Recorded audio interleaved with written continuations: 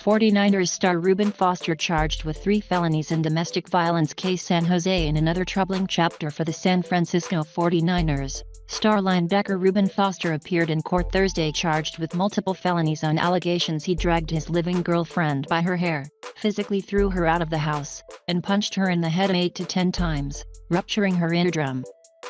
Foster, 24, stood stoically in the San Jose courtroom, but did not enter a plea in the alleged February 11 attack. He is charged with felony domestic violence causing great bodily injury against the 28-year-old woman. He also faces felony charges of forcefully attempting to dissuade a witness and possession of an assault weapon, and misdemeanor possession of a high-capacity magazine in connection with a 6-hour 516 short-barreled rifle authorities seized from his home. If convicted of all charges, he could go to prison for nearly 11 years. The charges mark another black eye for the franchise that has led the NFL with 17 player arrests since 2012. In a statement Thursday after the charges were announced, the 49ers did not mention any intention to cut Foster. The 49ers organization is aware of today's disturbing charges regarding Reuben Foster, the statement reads. We will continue to follow this serious matter. Reuben is aware that his place in our organization is under great scrutiny and will depend on what is learned through the legal process.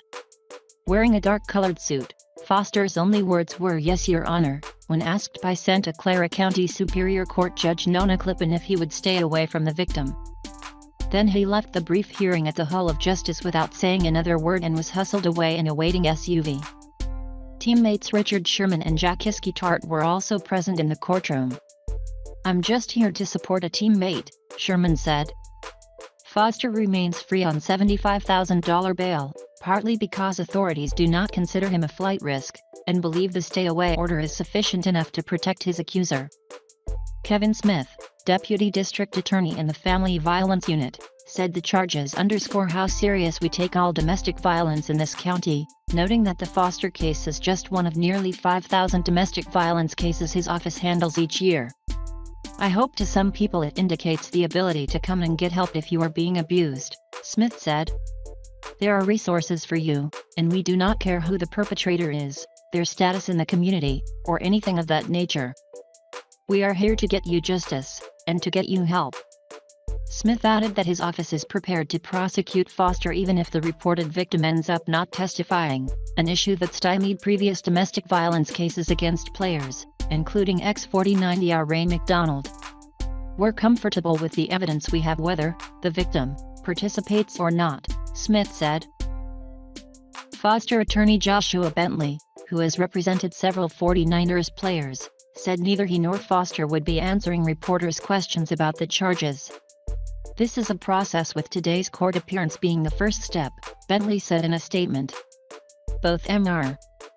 Foster and myself have great respect for the court. We are most anxious to have all of the facts come out, and that will happen in the courtroom, not the media. Outside of being released from the 49ers, any other discipline of Foster would have to come from the NFL. After the charges were announced, NFL spokesman Brian McCarthy stated, "We continue to monitor all developments in this matter, which is under review of the personal conduct policy."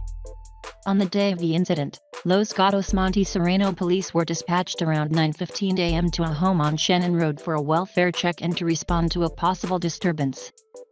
Prosecutors said the woman, who has been in a relationship with Foster for several years, flagged down a stranger's car to get help, calling 911.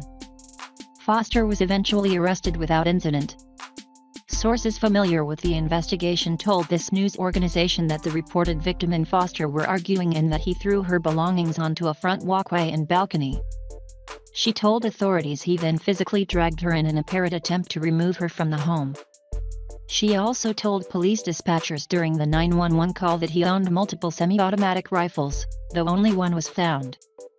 The NFL strengthened its personal conduct policy after former Baltimore Ravens running back Ray Rice was suspended for 2 games for a 2014 assault on his then-fiancée, then suspended indefinitely after security footage surfaced depicting the brutal attack. After the Rice case, the NFL granted Commissioner Roger Goodell authority to give players a baseline 6-game suspension for domestic violence allegations, even without a conviction, with the discretion to decrease or lengthen based on the circumstances of a case. That was excerpt.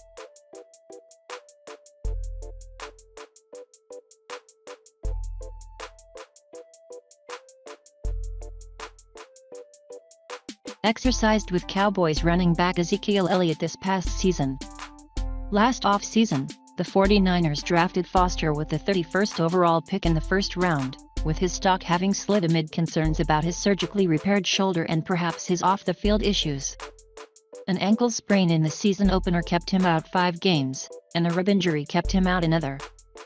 Foster's dominant play on the field earned him NFL Defensive Rookie of the Month honors for November, and his 72 tackles, in just 9 games, ranked second on the 49ers behind cornerback Dante Johnson's 76. In an unrelated case, Foster was charged in Alabama earlier this year with second-degree marijuana possession in Tuscaloosa, home of his alma mater, the University of Alabama. Foster is the second player arrested since coach Kyle Shanahan and general manager John Lynch assumed their roles last year. Last April, the 49ers released Tremaine Brock hours after he was arrested for alleged domestic violence. 4 months later, prosecutors declined to file charges. Brock avoided an NFL-imposed suspension, and he resumed his career with the Minnesota Vikings. That prompt exit was similar to fullback Bruce Miller being released hours after his September 2016 arrest for an alleged assault in San Francisco. But Miller already had a 2015 arrest where he allegedly shoved his fiancée to the ground during an argument in Santa Clara. Miller eventually pleaded no contest in August 2015 to a misdemeanor disturbing the peace charge and was ordered to attend domestic violence counseling. Miller's case was one of several instances where the previous management regime offered wide latitude to players after their arrests. The former 49er who endured the most legal trouble while with the team was Aldon Smith, who was arrested 5 times while on the team, which included being convicted of possessing 3 illegal assault rifles. In 2013, Smith was allowed to play in a game 2 days after his arrest on suspicion of DUI in San Jose. He experienced similar troubles after signing with the Oakland Raiders, and recently made headlines with arrests in San Francisco. McDonald played the majority of the 2014 season after a domestic violence arrest, though prosecutors ultimately declined to charge him, citing insufficient evidence. He was cut by the 49ers that December, with the team citing a pattern of poor decision-making following a string of off-field incidents, including an eventual rape charge that was dropped in April 2017 when the reported victim refused to testify. In August 2015, Santa Clara County prosecutors filed a misdemeanor sexual battery charge against 49ers linebacker Ahmad Brooks over an encounter with an intoxicated woman at a December house party held at McDonald's house. Brooks played in 14 games that season, and in 16 games in the 2016 season before being released in August 2017. In January, Brooks agreed to a plea deal with prosecutors, and sexual battery charges were reduced to simple battery. He later signed with the Green Bay Packers and is now a free agent.